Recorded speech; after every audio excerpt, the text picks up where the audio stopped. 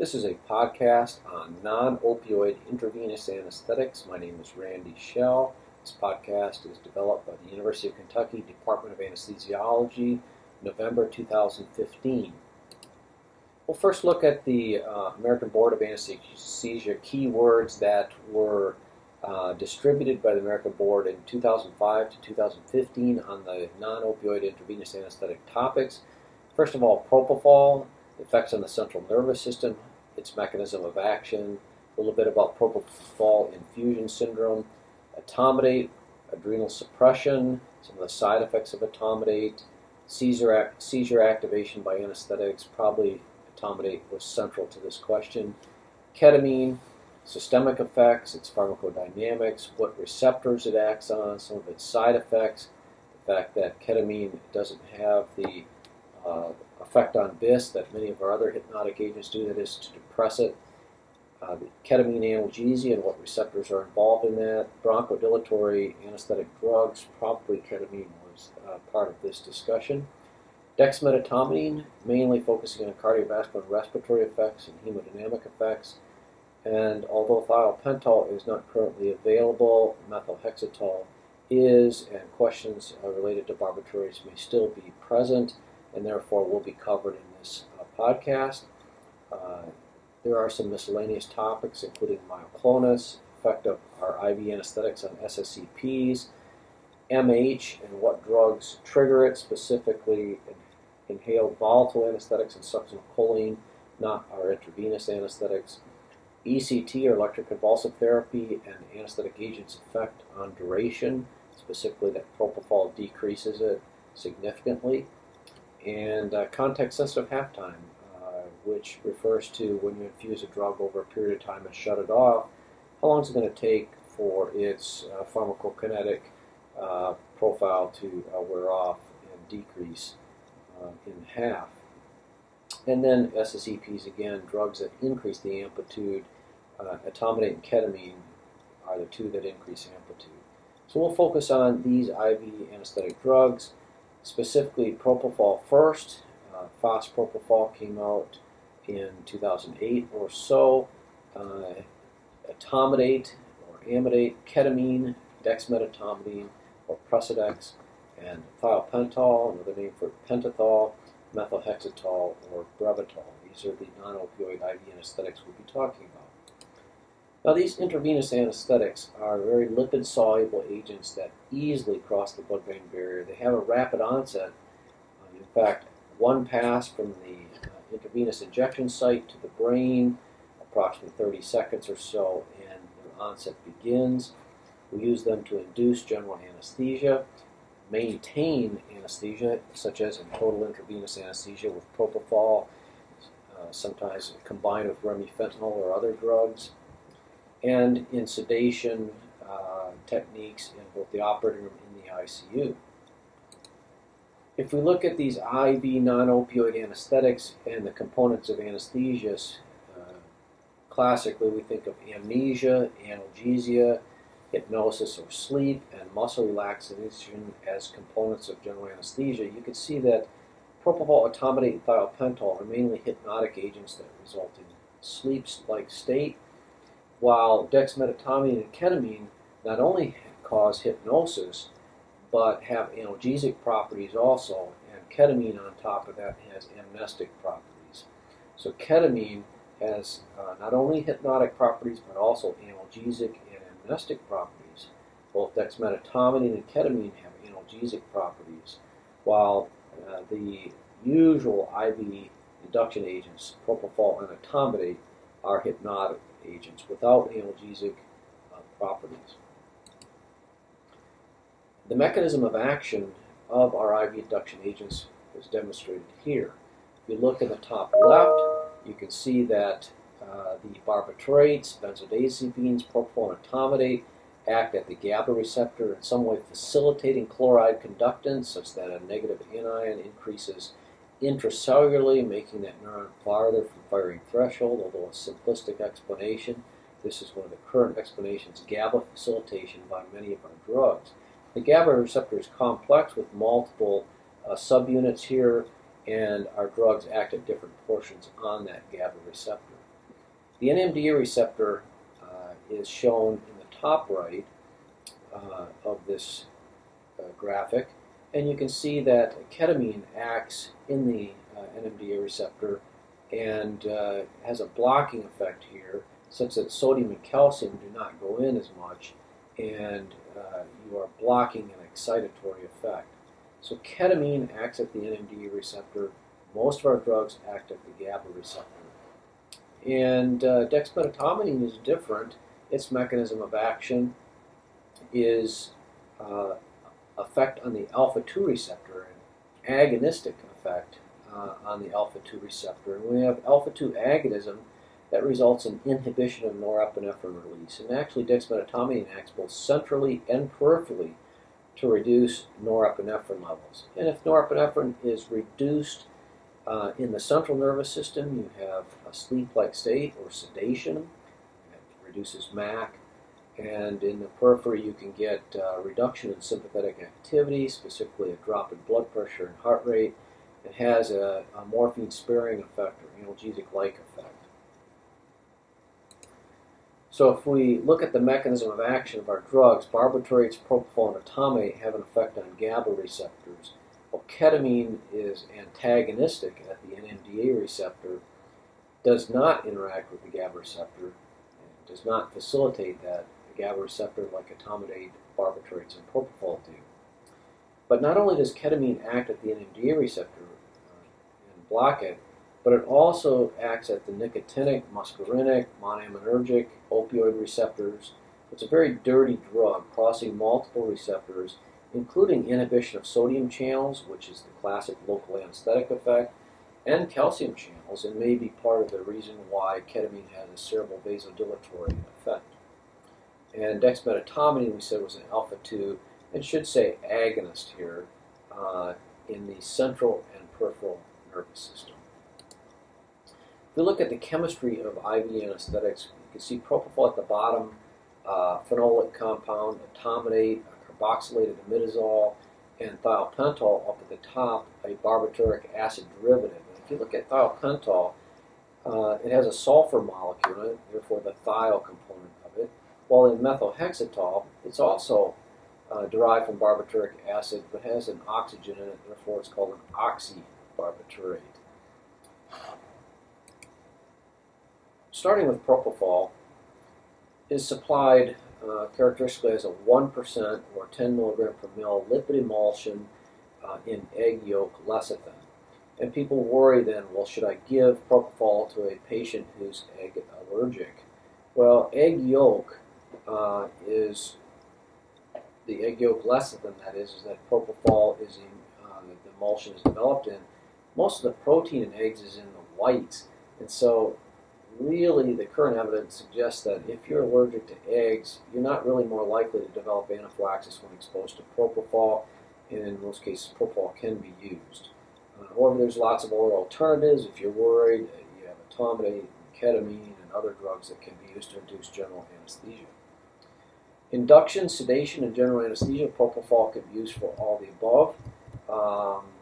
It is very lipid soluble, like all of our induction drugs, and crosses the blood-brain barrier quickly with a rapid onset, affecting and facilitating the GABA receptor and chloride conductance.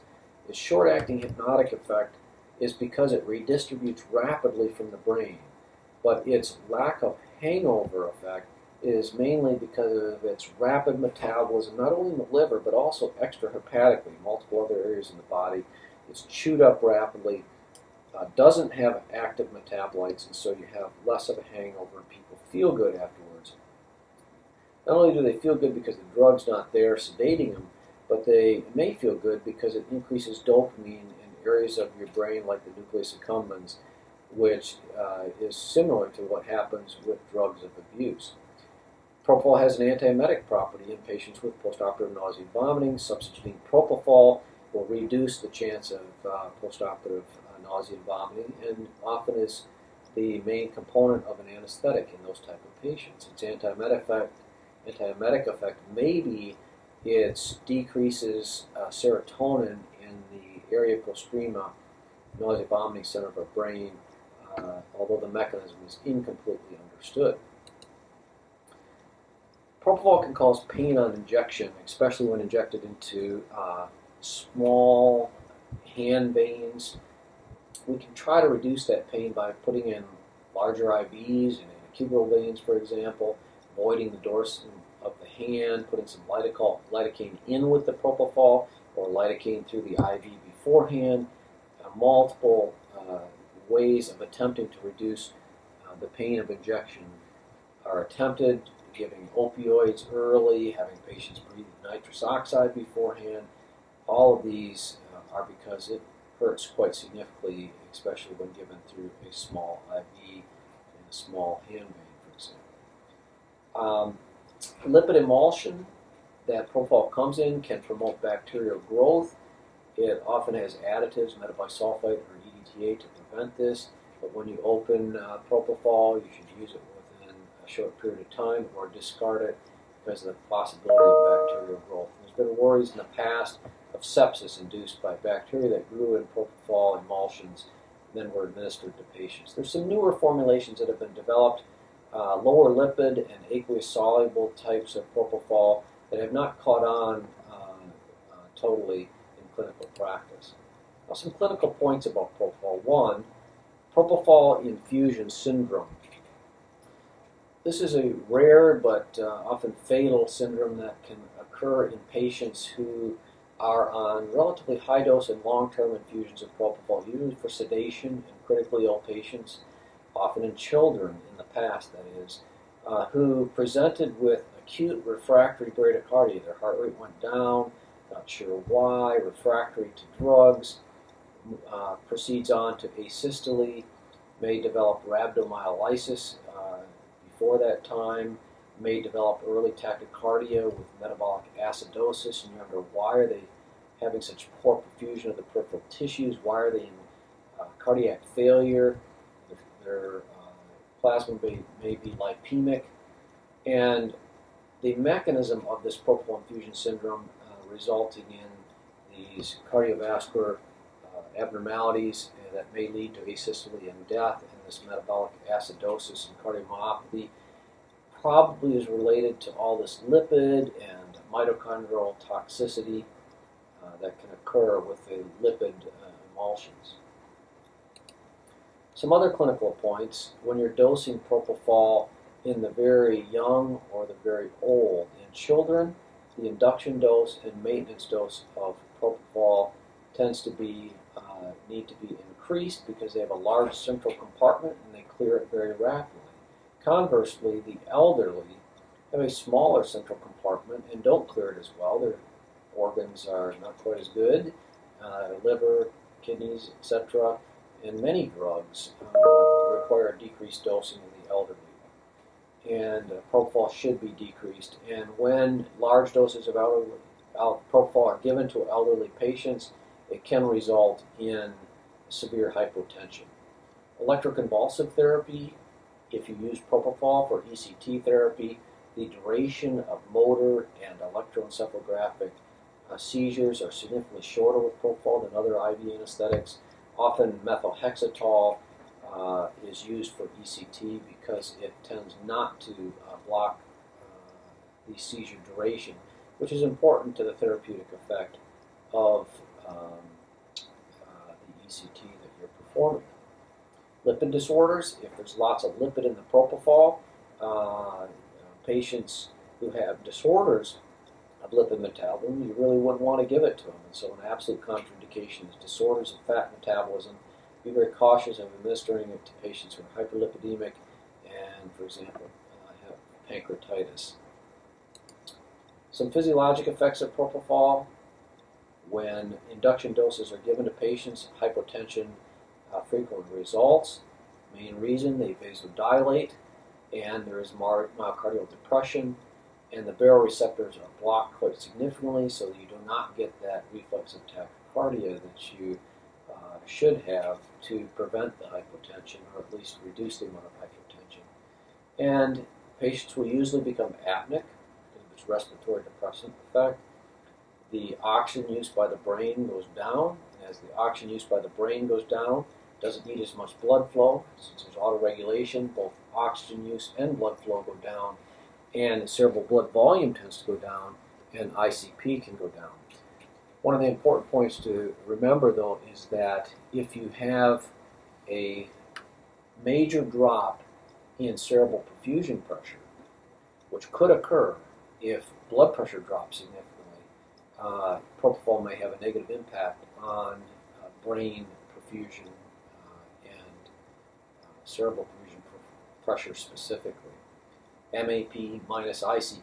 If MAP drops a lot and ICP drops a little, you can see how cerebral perfusion pressure could be negatively impacted. Some other physiologic effects of propofol: if you give high doses, you can actually cause an isoelectric EEG. Your BIS or EEG monitoring can be flat, BIS is 0. Propofol doesn't trigger MH like our volatile anesthetics and or succinylcholine.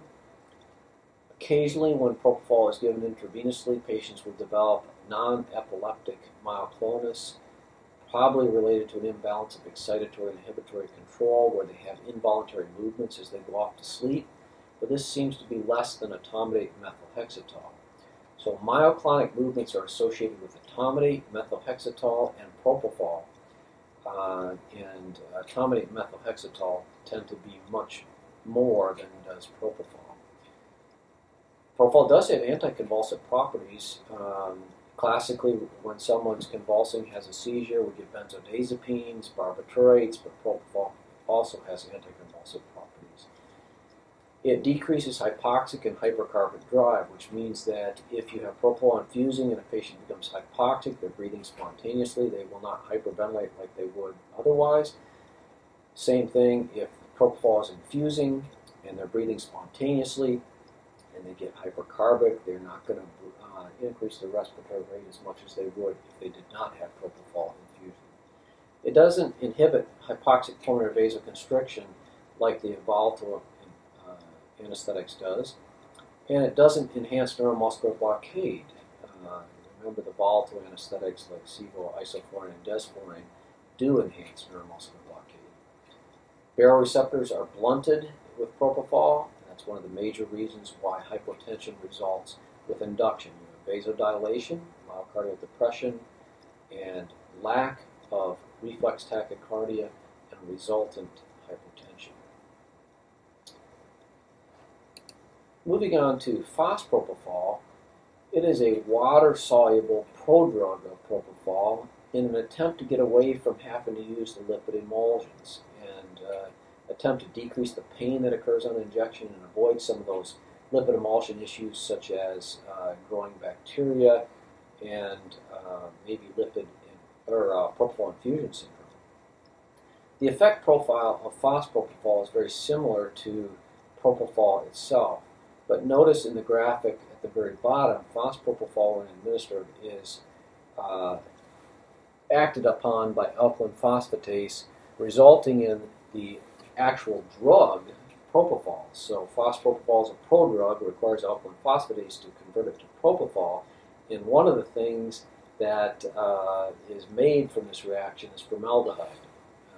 It doesn't sound real good to have formaldehyde circulating around your body, but doesn't seem to be a huge problem.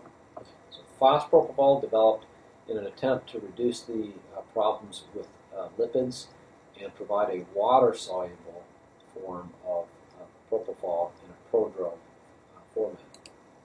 Let's move on to etomidate.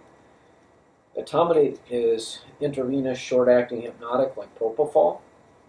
Its dose is usually 0.2 to 0.3 milligrams per kilogram for induction, 15, 20 or more milligrams for a 70 kilogram person.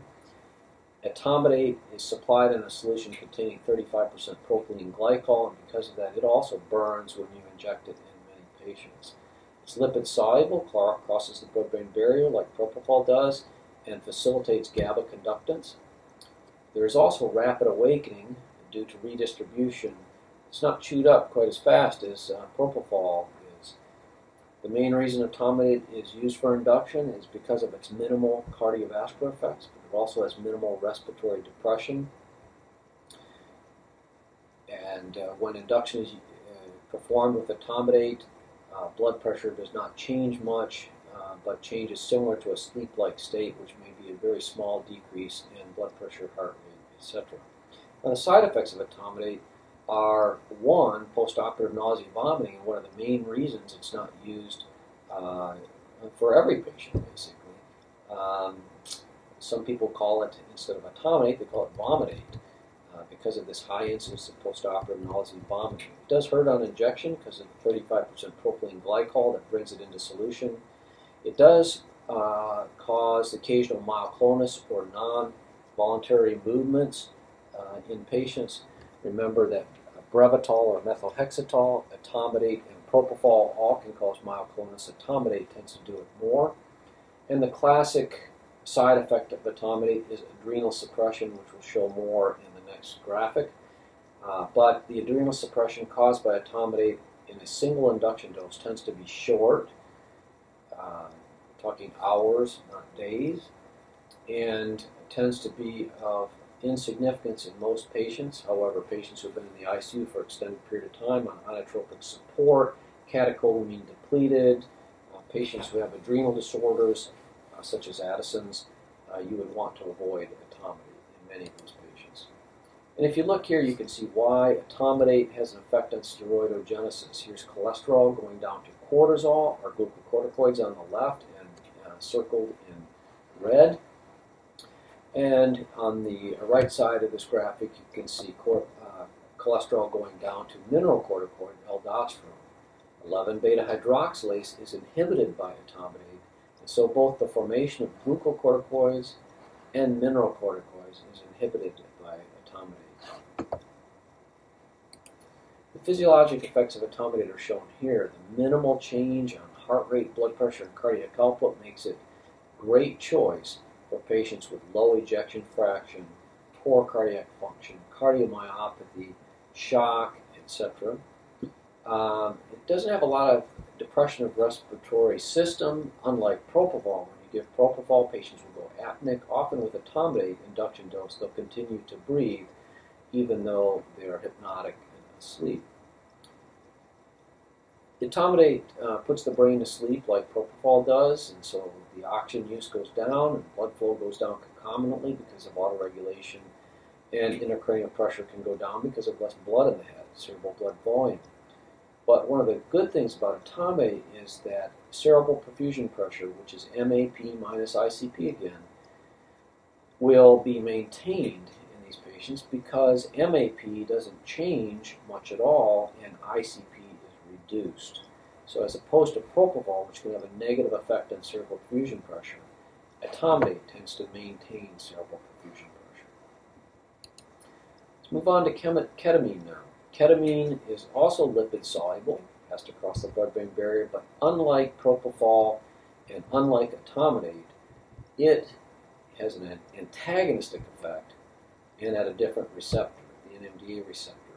Now remember, ketamine has effects at multiple other receptors. It's a very dirty drug, but we classically think of its NMDA effects mainly.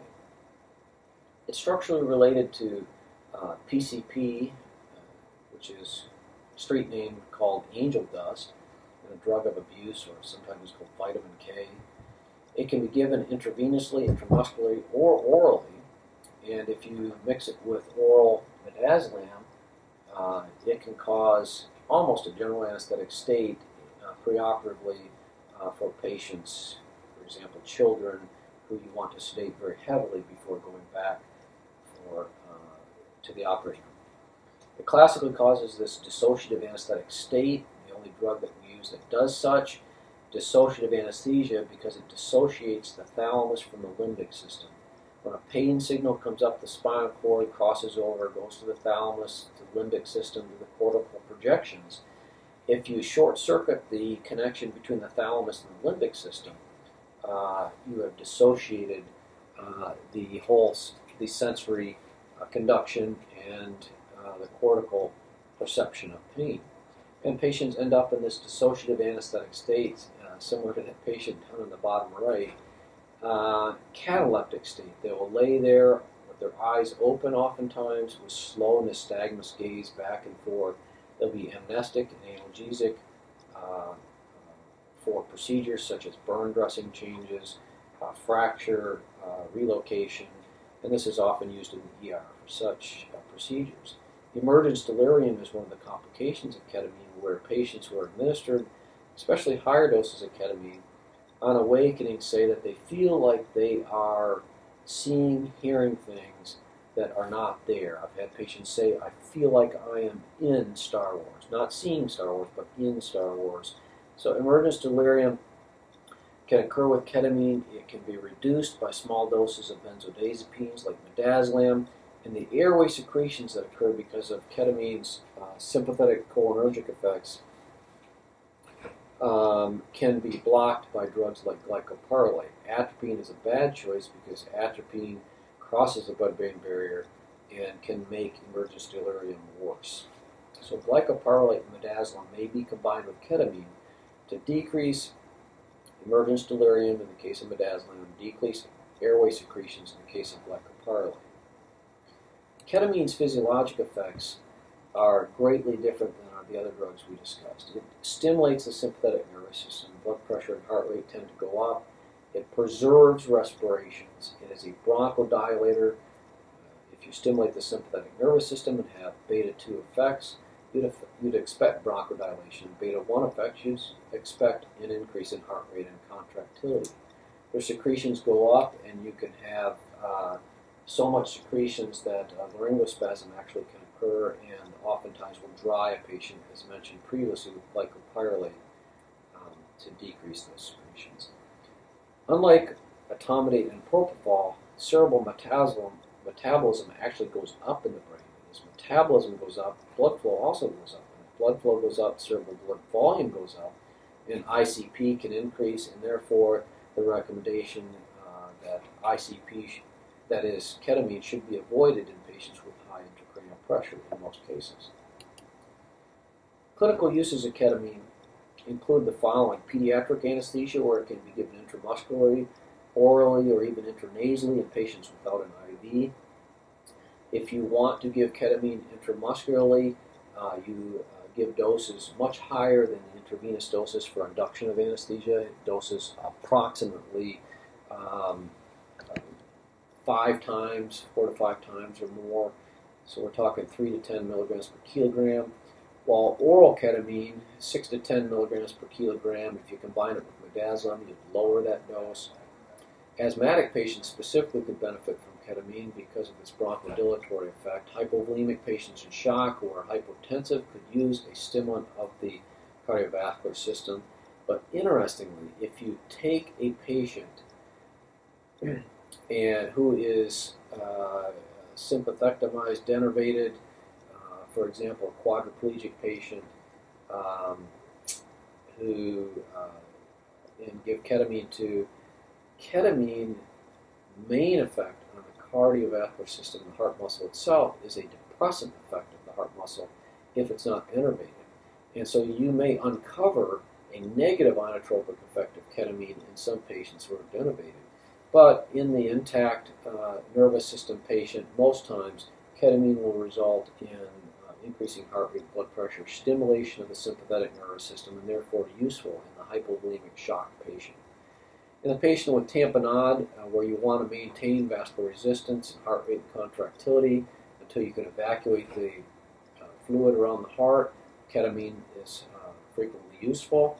In patients with right to left shunt, such as tetralogy of flow, where you do not want to reduce systemic vascular resistance but maintain it so that right to left shunt will be reduced and saturations will stay up, oxygen saturations that is.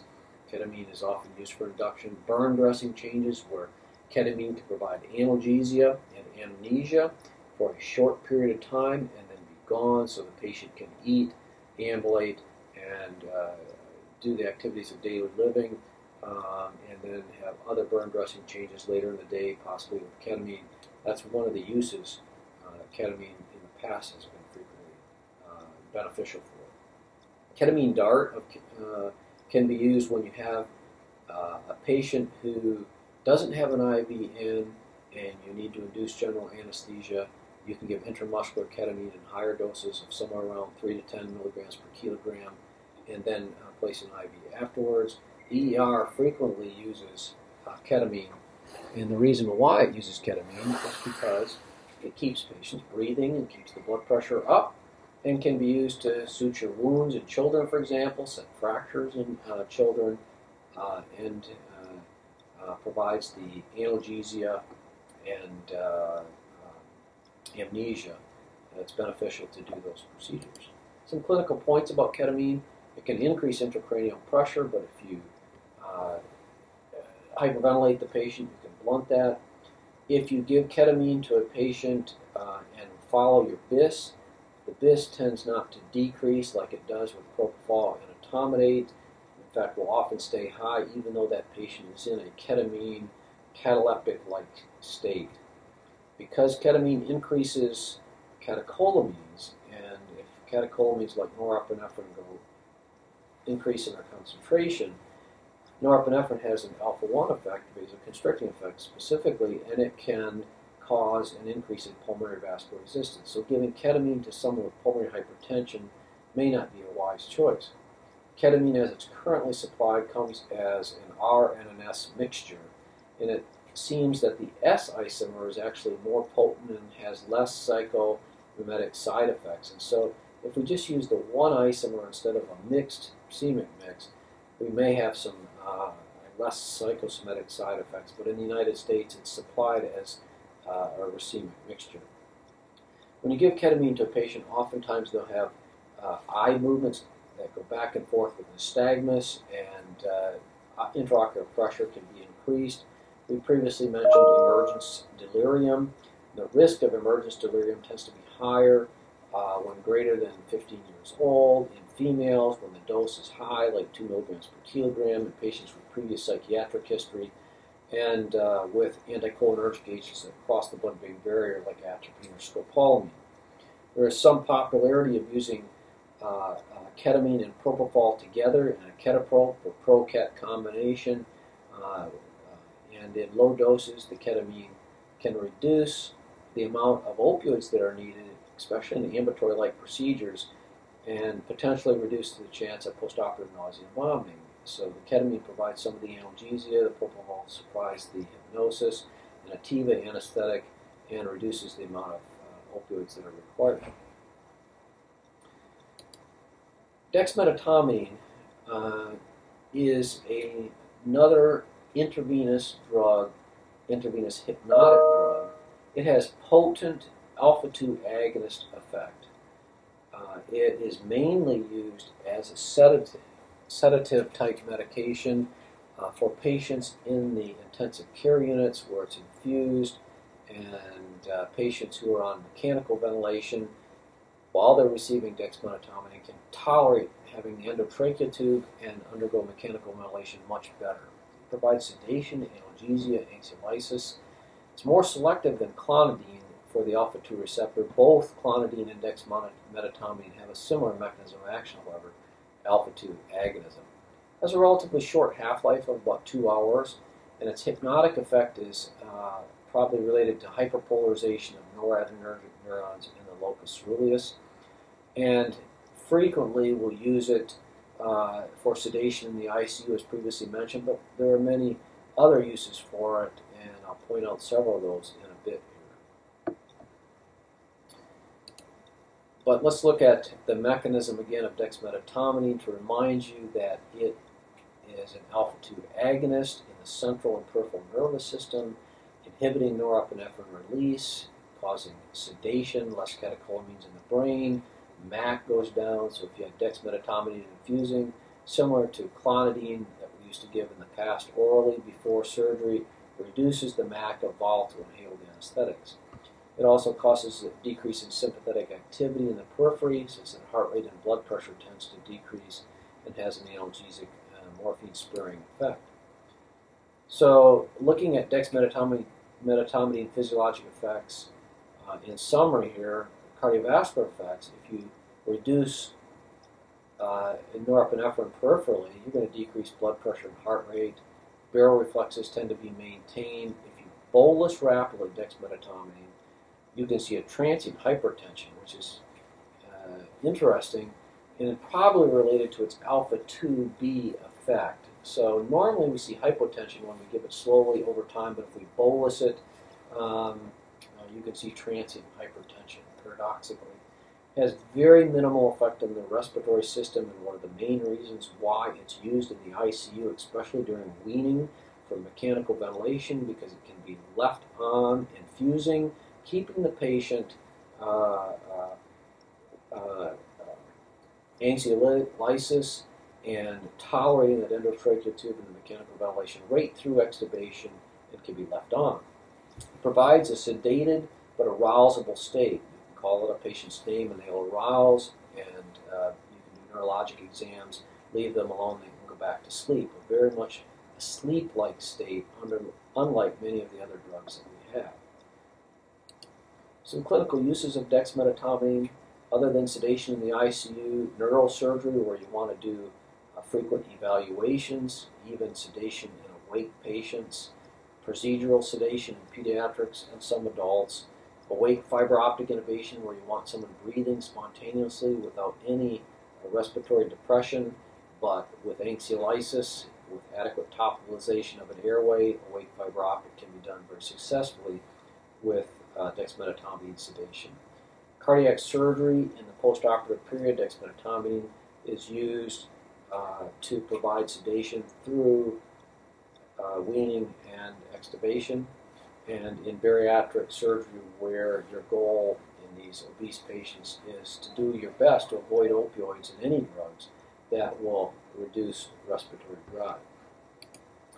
Now, there's some other drugs, the barbiturates, that used to be used very commonly. I'm going to touch on them briefly. Thiopental, because of its use in euthanasia or in death penalty cases, thiopental was not provided in the United States by manufacturers outside the United States who disagreed with this use of it in death penalty cases, that we've had trouble getting a hold of thiopental. But in the past it was frequently used just like propofol for induction. Rapid onset of unconsciousness occurs when it's given intravenously. It also has an effect on the GABA receptor like propofol and etomidate, facilitating chloride conductance. It's very alkaline, and it will precipitate with other drugs that are acidic. Rocuronium was the classic one where you get a rock in your IV if you combine thiopental and rocuronium together without a flush in between. It has no analgesic properties and actually has hyperalgesic effects at subhypnotic doses. So it's not having pain-relieving effects, and actually hyperalgesia can occur. You awaken because of redistribution, like the other drugs, but unlike propofol, where it is rapidly metabolized, hepatic metabolism with thiopental is very slow. In fact, the half-life is somewhere around 10 to 12 hours, and if it takes 3 half-lives to get rid of a drug, you can see why a patient could have a hangover 24 hours after induction with thiopental. Let's look at the concept of redistribution a little bit more in detail here. The reason why patients awaken after a single dose, induction dose of most of our drugs. If you look at time 0, the drug is in the blood 100%, and very quickly, within 30 to 60 seconds, you can see that it's starting to peak in the brain. And then when you look out here at about 4 to 20 minutes or so, it's starting to go up in the lean body tissues or the muscle, and then over time it's accumulating in fat. Why do we awaken? Because the drug goes to the brain, but then rapidly redistributes in minutes away from the brain, such that drug levels are low enough that it's not gone from the body per se, but it's gone from our main effector site that we're mainly worried about, which is the brain, our target, and the patient will awaken because of redistribution. So ketamine redistributes, etomidate redistributes, propofol redistributes, barbiturates redistribute. Some undesirable effects of the barbiturates, specifically thiopental: venous thrombosis in IVs. You can get a really hard vein after a thrombosis. If you inject it in an artery accidentally, for example, you're in a hurry and inject it in one of the tubing that goes to your radioarterial catheter, you can get a chemical arteritis where the intima is damaged and platelets adhere, arterial occlusion and vasoconstriction occurs, and the hand can look like the one at the bottom down here. And the treatment is an anticoagulation to avoid clots forming in the blood vessels where the intima has been damaged, sympathectomy to result in vasodilation, an example being stellate ganglion block, and even injection of intraarterial vasodilators directly in the artery to reduce the vasospasm. Some clinical points of thiopental. Like propofol, we need to reduce the dose in the elderly. It's not, though, because they're more sensitive. It's not their brains are more pharmacodynamically sensitive to the drug. It's basically a pharmacokinetic explanation. I like to think of it as the drug goes up to the brain and just doesn't redistribute as fast from the vessel-rich group. It stays up there longer, slower redistribution. There are some situations where we reduce the dose that are listed here. A hypovolemic shock patient, probably not a wise idea to use thiopental. Acidosis, reduced protein binding states all can result in increased free drug, and we would want to decrease the dose or choose a different drug. And the classic contraindication to barbiturates is porphyria, acute intermittent porphyria specifically. If we look at the physiologic effects of thiopental, you can see that it's a veno and vasodilator. If venodilation occurs, preload goes down. If preload goes down, end diastolic volume goes down, and cardiac output can go down. Myocardial depression also occurs with thiopental, and blood pressure decreases because of these mechanisms. However, the blood pressure does not decrease as much as propofol. Remember that propofol not only vasodilates and venodilates and depresses the heart, but also blocks the reflex tachycardia because of its baroreceptor blocking effects. Thiopental is very much of a respiratory depressant, as was propofol. Remember, ketamine and etomidate were not nearly as much. And thiopental has a similar effect on the brain as did etomidate and propofol, putting it to sleep, reducing blood flow, reducing ICP. Methotrexate is still used in electroconvulsive therapy, occasionally for cardioversions, things like that. It's an oxybarbiturate as opposed to thiopental, which is a sulfur-containing thiobarbiturate. Patients tend to hiccup a lot, have pain on injection, like etomidate did and like propofol did. So methotrexate also causes some some motor myoclonic type activity, as did etomidate and propofol when they go to sleep. So some bad side effects of methotrexate: the hiccups, the pain on injection, the myoclonus. But one good thing about methotrexate, it's cleared quite rapidly, as opposed to thiopental, which was cleared a lot slower. And for ECTs, when used for electroconvulsive therapy, there tends to be a longer seizure duration as compared with, for example, propofol. And so it has some benefits when used for electroconvulsive therapy. It's more potent than thiopental, and it's cleared more rapidly. So let's finish up here and just look at a couple things related to the pharmacodynamics and kinetics of these drugs. The pharmacokinetics first just point out a couple factors. One, that ketamine has very little protein binding compared to the other drugs, which tend to be highly protein bound. That's one difference. Another difference to point out is, why is methotrexate have such a less hangover? Well, it's cleared much more rapidly than is the barbiturate thiopental. A couple interesting points. Another one is the volume and distribution of these drugs tends to be quite high because they're very lipid soluble. We talked about redistribution. We'll not talk much more about that other than to point out that all of our drugs redistribute to some extent. Propofol not only redistributes but is rapidly, hepatically, and extrahepatically cleared from the body, and with less hangover because of those inactive metabolites and the fact that it's chewed up so rapidly. The concept of context-sensitive half-time refers to when you infuse a drug for some duration. Here we're showing from 0 hours up to 9 hours of some of our IV drugs. If you shut it off, how long does it take for the concentration to decrease in half? Trying to get an idea of how long it's going to take till a patient awakens. And you can see that etomidate, propofol, and ketamine have a pretty good infusion context-sensitive half-time kinetic profile, meaning that you could use those for longer-term infusions, shut them off, and have a patient awaken more predictably than it would with thiopental, diazepam, or Valium, or even midazolam. So context-sensitive half-time propofol, the classic one that we use for infusions, it has a very favorable context-sensitive half-time. Some comparative pharmacodynamics now. Looking at propofol, first, you can see that hemodynamically it drops the blood pressure the most. The reason we said was because it not only vasodilates, venodilates, cardiodepresses, but also blocks the baroreceptor reflexing so that heart rate does not go up. Etomidate had very little effect on the cardiovascular system, and ketamine stimulated it. If we looked at the brain, you can see that our main drugs of barbiturates, propofol, and etomidate put the brain to sleep such that blood flow and oxygen went down, the use of such, and ketamine was the one that did just the opposite of raising blood flow to the head, and intracranial pressure, cerebral metabolism.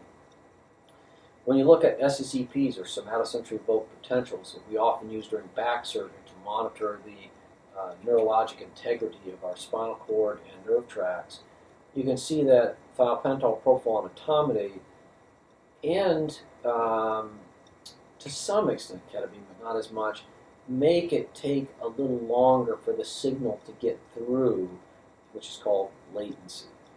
Thiopental, propofol, and etomidate and ketamine, however, have some differences with amplitude. And if you look at etomidate and ketamine specifically where the blue stars are, you can see that etomidate and ketamine actually can make the amplitude go up or make the signal bigger.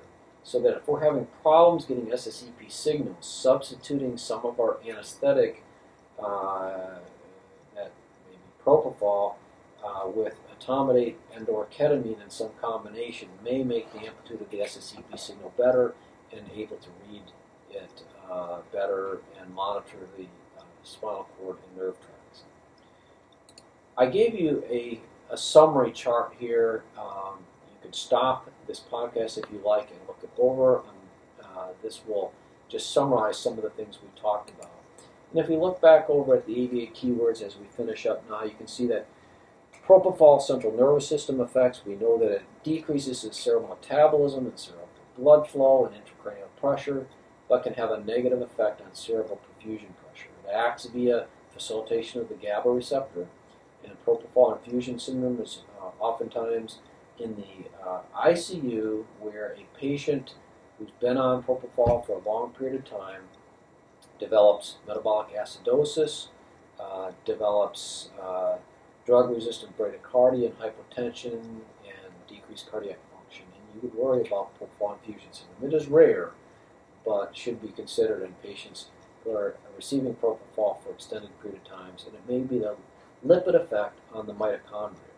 Etomidate, the adrenal suppression, we talked about 11-beta hydroxylase inhibition, glucocorticoid and mineralocorticoids go down, but in most patients this is of little consequence, except those who may be steroid depleted.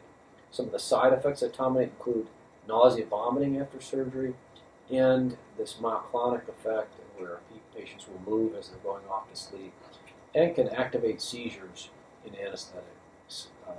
It's one of the anesthetics that can do that. Ketamine raises blood pressure, acts via the NMDA receptor, doesn't have much effect on the BIS, and is a bronchodilator.